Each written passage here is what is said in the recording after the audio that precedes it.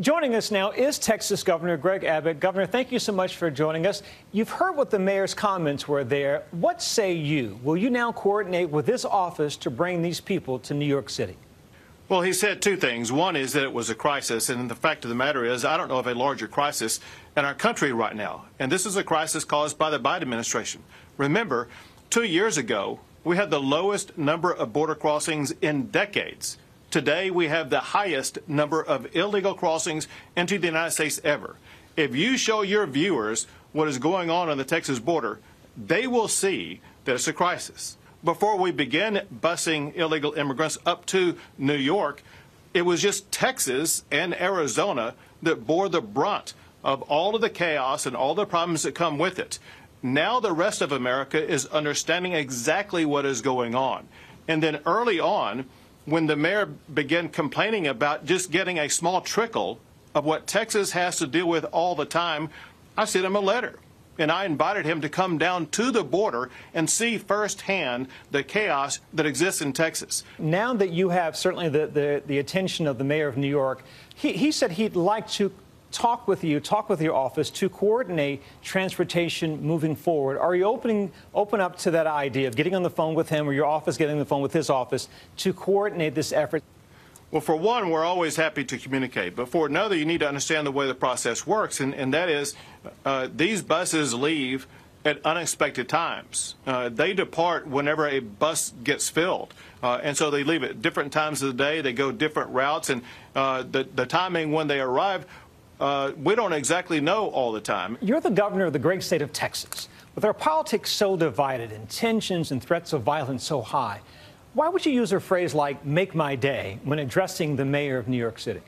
Listen, when you see some of the things going on, that's just candy-coated language. When you look at what we're having to deal with, we're dealing with smugglers, we're dealing with cartels. We need the mayor to talk about something more than just politics and sending people down here to knock on doors and campaign in the state of Texas. He has a job to do. He ran for office to be a law and order mayor. He's failing at that, but also he's failing at ensuring law and order by ensuring that the immigration laws of the United States of America are going to be enforced. Some, including the mayor of New York, have accused you of using migrants as political pawns. The mayor said to me in my interview with him, quote, "What the Texas governor is doing is anti-American. You have a person who is using those who are seeking refuge as political showmanship. He thinks this is a theatrical performance, and this is not." So he didn't say that to President Biden when President Biden was flying people from Texas to New York. And so he's really nothing more than a hypocrite. He's playing politics with all of this. He's also being a hypocrite because New York City is a self-declared sanctuary city. And so why he's ever complaining for one moment about these people being bused into a city goes against his own self-declaration of being a sanctuary city. I think all reasonable people recognize there are issues at the border between your great state and Mexico and Arizona as well. What would you like to see the Biden administration do? So, having been a Texan my entire life and having been a public official on the border, I've seen what works and what does not work.